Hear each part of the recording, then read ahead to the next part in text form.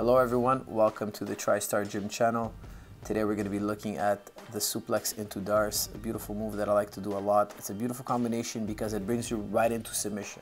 Okay, so not only are you taking the guy down, you're finishing the guy immediately. I got a lot of requests for this breakdown, and it took me a while to get it up, but here it is. And when you guys request moves, don't worry, I'm keeping a list of them all, and I'm gonna get to them eventually bit by bit. Okay, so here's a replay of this move. I'm gonna snap him down, get into a front headlock, a very common jiu-jitsu position and wrestling position. I'm gonna stuff his head with my body, suplex him right into Darce. Okay, so let's take a quick look here at how this is done. So right here, I'm gonna snap my partner down, and watch here. Here, my partner, his head is not covered. Okay, so if his head is not covered, I can guillotine him.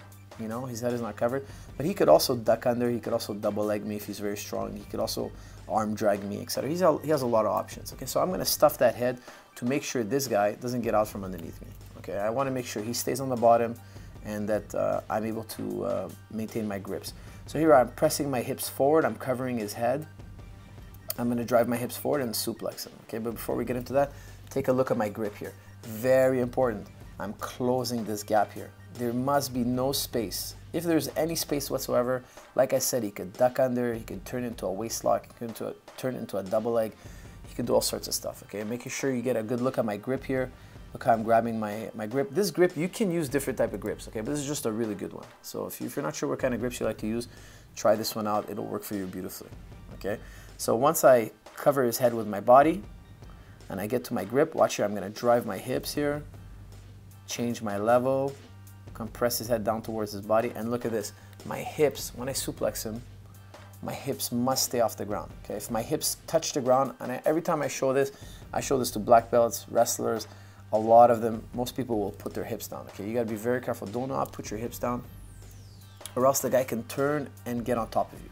Okay, if I have my hips in the air like this, there's no chance of this guy getting back on top of me. I'm just gonna hip heist one more time and go right into my Darce. Okay, no details on Darce for this video. We'll be seeing that in future videos.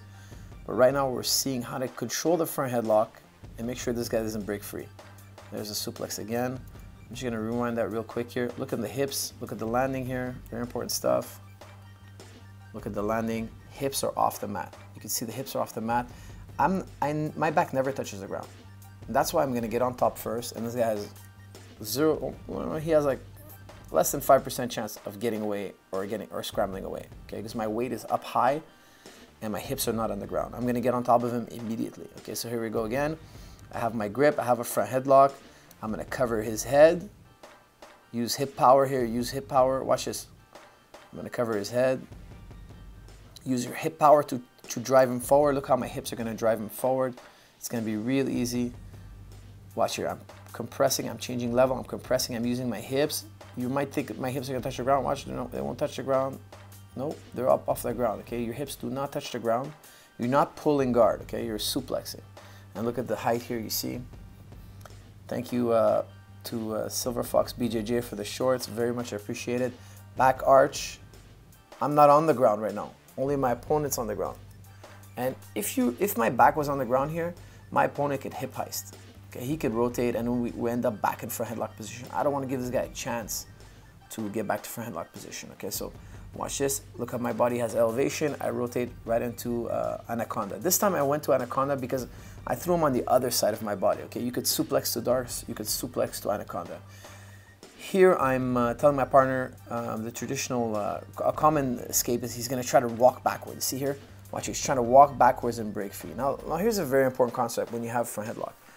Watch here. Oftentimes your opponent's trying to move backwards, okay, and you're pulling in the other direction. Oftentimes we want to snap our partner down and go behind. Okay, I'll be doing snap downs to go behinds in the future.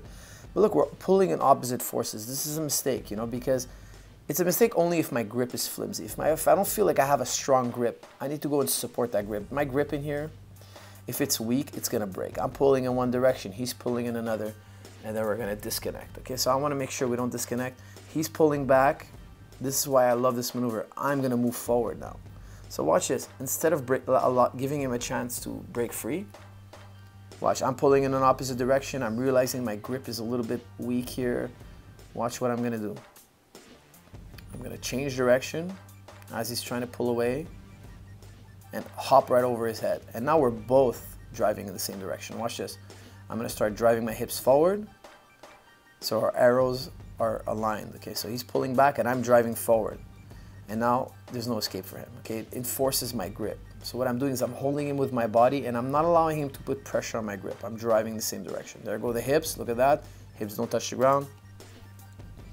Right into a suplex. He's not able to get up. You saw he tried to roll to his knees, not able to.